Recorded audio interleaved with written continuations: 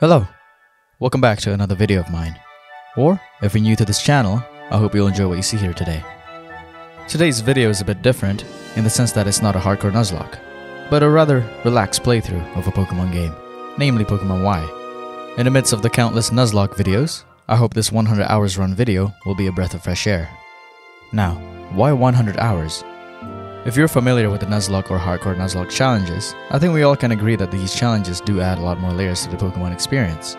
While they do make the game a lot more fun and challenging, it does take away one important aspect of the Pokemon games, that is exploring and adventuring, and taking your time to enjoy yourself roaming about in the region. However, if this video was just 100 hours of me wandering about Kalos, this wouldn't really be worth making a video for.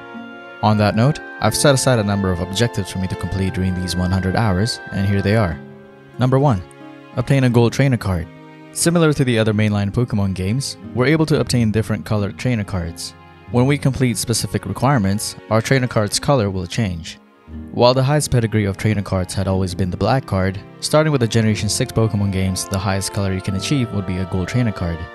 To achieve that color, your character must achieve 3 things. Enter the Hall of Fame, see or complete the Kalos Pokédex, and we must beat a Battle Chatelaine in the Battle Maison on our 50th victory. Once we complete either one of these, our trainer card color will progressively change, starting from blue to silver, and finally, to gold. Our second objective in this game will be closely related to the culture of Kalos, more specifically, the clothing boutiques. So, our second objective would be buying the most expensive set of clothing in Kalos.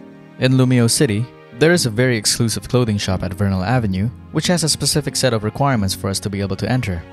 The most expensive pieces of clothes are located here, and one of our objectives will be to enter the shop and buy one set of clothing. And that leads us to our final objective, money. To be able to afford the clothes, we must have money. So, after everything is said and done, we must end the game with at least 1 million Pokédollars. Well, these are indeed the objectives. But honestly, Objective 1C is probably the hardest out of all of these.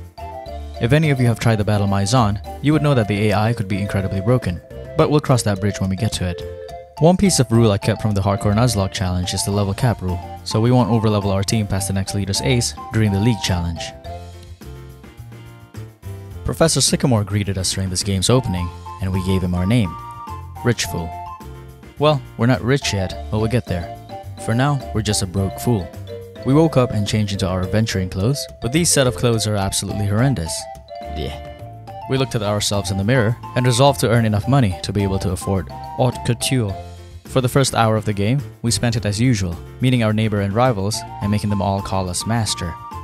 They would soon know their place as soon as we get more money. We picked Frobo the Froakie as our starter and beat Shauna rather easily in a Pokemon battle. We super trained Frobo and caught a fletchling on the way to Santaloon, which was also super trained. After the first hour mark, we dropped by the first boutique of the game, but didn't find anything of worth there. We challenged the gym, and Talonbo had a pretty easy time with Viola's bug types. One badge down, and one step closer to that gold card. I spent the next chunk of minutes catching more Pokemon, and made my way to Lumio City. We formally met Professor Sycamore for the first time, and since this game likes to throw valuable Pokemon at us, we picked Charmander after beating the professor in a Pokemon battle. At the third hour mark, we made it to Camphor Town, where we just had to follow along with the game to progress the plot.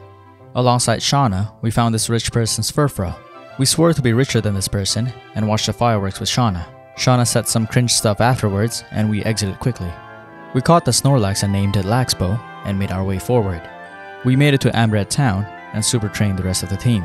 We went to the nearby cave to solve the Team Flare incident, and returned to the lab with some fossils. Before we knew it, we had reached the 6th hour mark. Solage City's boutique also had nothing worth noting, except for this bag, which we'll keep for now. It didn't really match the whole outfit, but it was a nice change of pace. We met Grant outside the gym, and he was all like, "I'm the best cyclist around, take an HM." Of course, we couldn't take that lying down, and decimated him in the gym fight on the 8th hour on the first time of asking. We spent the 9th and 10th hour progressing with the game, as we encountered more of Team Flare and Karina and her gang of Lucarios. We made it to Shillow City, where we were greeted by our peasants. The gang made their way to the Tower of Mastery, where Serena was beaten soundly, making us the rightful successor of the Mega Bracelet. Not that we needed it for now, but it was nice to have. After grinding our team to the appropriate levels, we challenged Karina on the 11th hour. Galabo pretty much took charge here, as he stacked 3 sword dances. The rest is history, as he swept through the enemy's team with slashes. Even after beating her, she still wanted to battle us one more time. So, we went to the top of the tower to experience the joy of Mega Evolution for the first time. Of course, the game gave us the better Lucario, so the battle wasn't too hard. She wanted to give us the Lucario, and we gladly accepted. Straight to the box it went. Once more, we were greeted by Serena, who gave us a Surf HM, bringing the 11th hour to a close. We opened the 12th hour by beating Serena in a Pokemon battle again, though our team at this point is nothing worth mentioning. After a bit of grinding, the combination of Rosebo and Laxbo managed to best the old Grassman, earning us the 4th badge in the league. Not long after, Charibo finally attained his final form, a Charizard.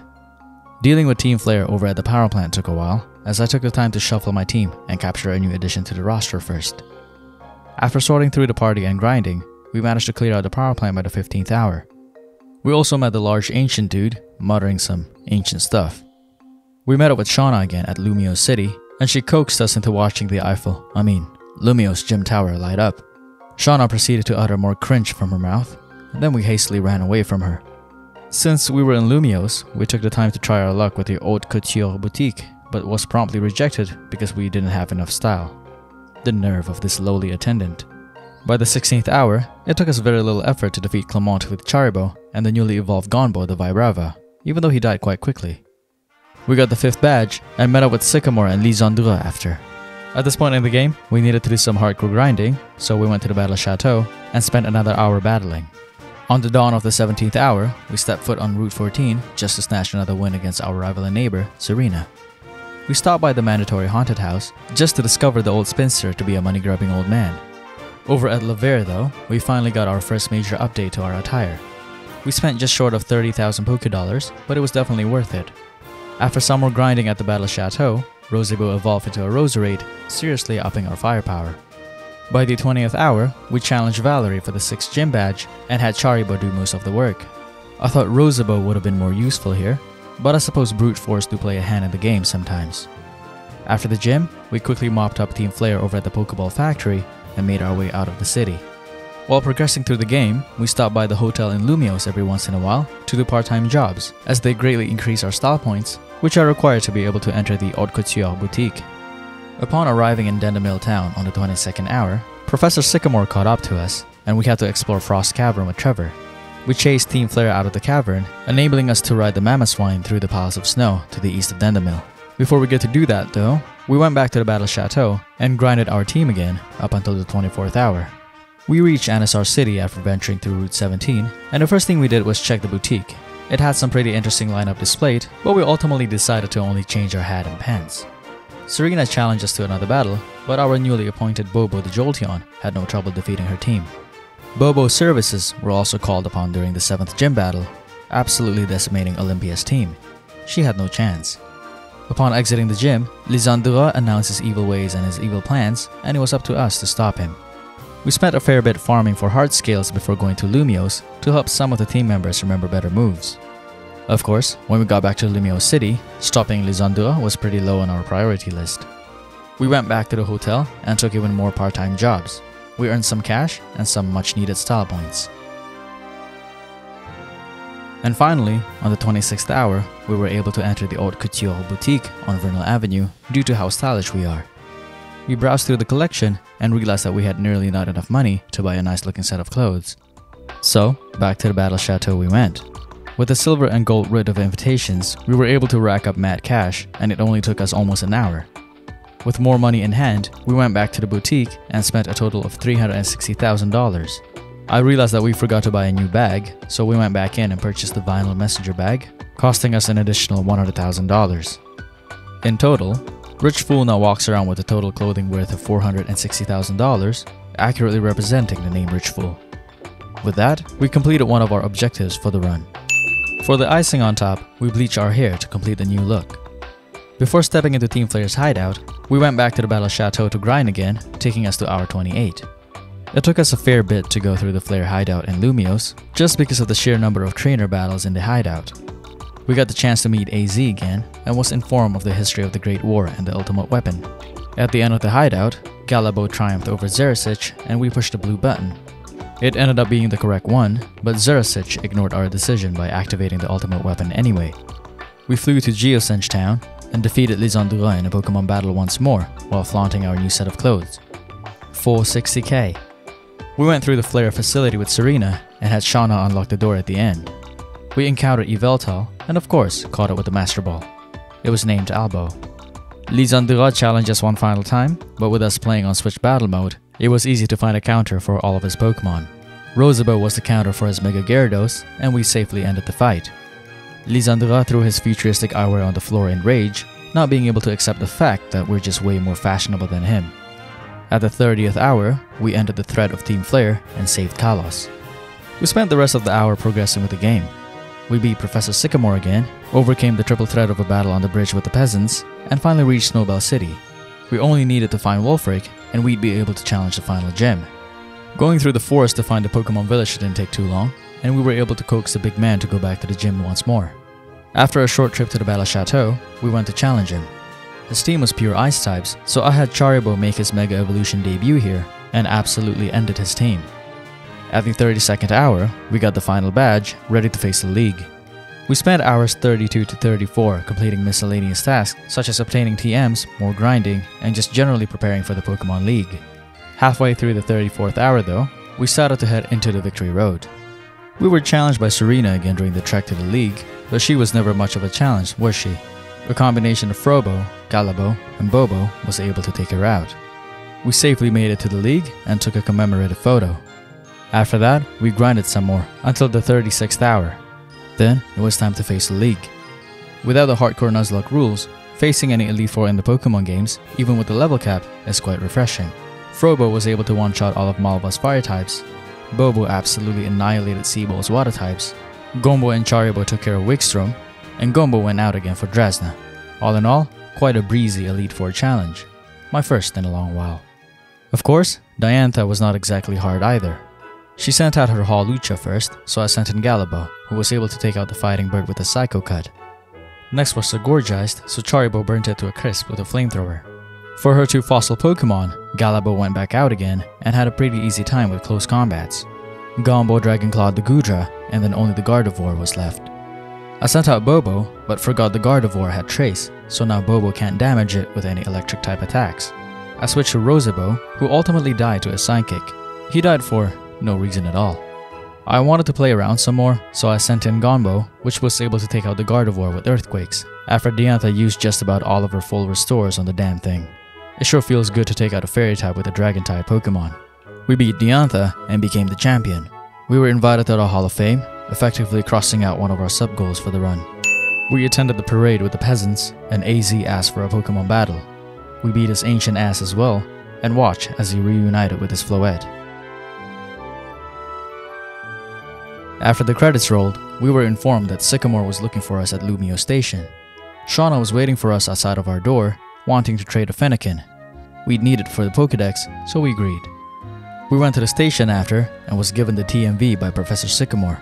With the TMV pass, our next stop was Kalut City, where the Battle Maison is located. There, we would be participating in arguably one of the most frustrating things I've done in this channel so far. I decided to try my luck at the single battles for the objective, and went ahead to start the challenge. The normal single battles were easy enough, and Battle Chatelaine Nita wasn't difficult at all the first time around. The real challenge came at the super single battles. With the AI getting progressively better at countering your team, I had a lot of trouble reaching 49 consecutive wins. I would get to around Battle 20 and get absolutely decimated. The whole process took a long while, even with the speed up function. Occasionally, you would meet with these group of veterans with a legendary team, and they were just a huge pain to deal with. The downside about playing on an emulator is that the friend Safari is virtually useless because we can't add any friends, so it was impossible for me to catch any Pokemon with a hidden ability. Great Pokemon like Protean Greninja or Poison Heal Gliscor are on that list. I was unable to secure them for use at the Battle Maison. To take my mind off the frustrating battles, I toured around Kalos in between battles and tried to complete the Kalos Pokedex. While I was doing this, I was also researching ways to consistently get to the 49th consecutive win, and that was when I came across this Smogon article about the Battle Maison. It recommended using Mega Kangaskhan and Gliscor, so taking that into account, I started to experiment around my team for a bit. And to cut things short, sure enough, at the 64th hour, I was able to reach Battle 50. At this point, I was ready to get this over with. Nita sent out her Tornadus first, and I let a choice scarf Frobo. Frobo didn't hit as hard with the Ice Beam, but she was able to take the Tornadus down to the red before being taken out by a Focus Blast. I sent in a Life Orb Gliscor called Corbo next, and used Ice Fang to take down the Tornadus. The Thundurus was next, and it was so satisfying to see that the Skydrop doesn't do anything. The first Ice Fang took the Thundurus' health to the orange to trigger a berry, and the second one took it out. Last was Nita's Landorus. And this is just an example of the AI being extremely frustrating. The Landorus landed an extrasensory flinch, and this happened so many times during my other battles. They all seem to have amazing RNG. Anyway, Kangabo was up next, my last ray of hope. Kangabo scored the first move with a Mega Fake Out, scoring decent hits. I wanted to end it on the next turn, but the Landorus was able to hit yet another extrasensory flinch. The Landorus hit again with one more extrasensory, and I was just sweating bullets at this point. Thankfully, Kangabo survived and finished the damn battle with the Weather Trio. We beat the battle Shadow Lane at the 64th hour and was able to obtain the much coveted Silver Trainer card. So, the rest of the video had to be spent on completing the Pokédex. Since I'm playing on Pokemon Y, I needed to trade with another system that has Pokemon X. I booted another emulator directory and started trading with my Pokemon X save file from one of my Stone Evolutions video. Give that a watch if you haven't already. You might like it. Thankfully, there aren't too many version exclusive that we haven't already seen in the game, so the fact that we don't need to catch these Pokemon was a real time saver. But that didn't mean it wasn't going to take me a while to complete. Excluding the last two legendaries, it took me up until around the 90th hour to log most of the Pokemon needed. Now, I did leave the game on idle at multiple points when I had other things to do, so in reality, it should have taken me only until the 80th hour or so. Anyway, we traversed Terminus Cave and found ourselves face to face with this gigantic green slug. Catching it wasn't too hard. Galabo managed to leave it on 1 HP with a false swipe, and Corbo managed to stall it long enough for us to catch it with a dust ball. It was named Zbo. Then, we headed to the Pokemon Village to catch our last encounter, a Mewtwo. The Mewtwo was definitely a lot harder to catch compared to the Zygarde. It was absolutely refusing to stay inside the balls, and managed to take 3 of my Pokemon out. A Dusk Ball finally managed to catch it though. And now, we finally have every piece of the puzzle needed for the Gold Trainer card. Except maybe not. I forgot a Pelipper. I looked up for a trainer that had a Pelipper so I didn't have to catch one, and sure enough there was one in Azure Bay. She was a bit hard to find, and for that, she was absolutely annihilated. With this, we finally got everything we needed. At the 92nd hour, we got our Gold Trainer card, successfully bought out the most expensive clothing items in the game, and finished the run with more than $1 million in our wallet. This run was a lot of fun. It had its own types of stress and challenges, but ultimately, it was a nice and much needed break from doing primarily Nuzlocke videos. Let me know if you guys enjoyed this, or if you want more videos like this. I'll see you in the next video. Take care.